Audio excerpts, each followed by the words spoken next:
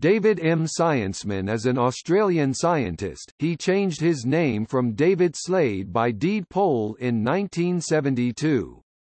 McGee 1990 wrote that his change of name from Slade to Scienceman was an experiment to create a movement of scientifically aware politicians. In a world dominated by scientific achievements and problems, Slade believed that there should be a political party that represented the scientific point of view. Cadzo 1984. Scienceman has a mathematics and physics degree and a PhD in chemical engineering from Sydney University, Australia, on a scholarship from the Australian Atomic Energy Commission. Cadzo 1984. At a meeting of the World Future Society in 1976, a group of American feminists told him his new name was unbearably sexist. He saw their point and decided that a better title for members of the scientific party would be Science Mate. Cadzo 1984. For Cadzo, Scienceman believes it is possible to measure anything, even money, in terms of its embodied energy.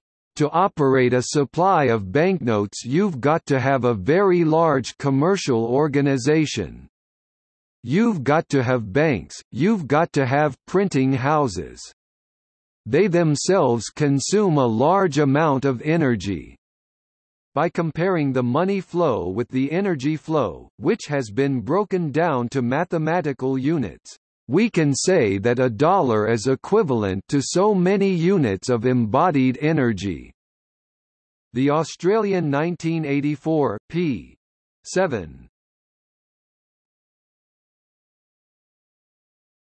Topic: Author of emergy nomenclature. Scienceman claimed to be the author of the nomenclature of emergy. In a letter to the Ecological Engineering Journal 1997, p. 209, he wrote, as the author of the nomenclature emergy, empower, emdollar, embit, energy memory and the maximum empower principle.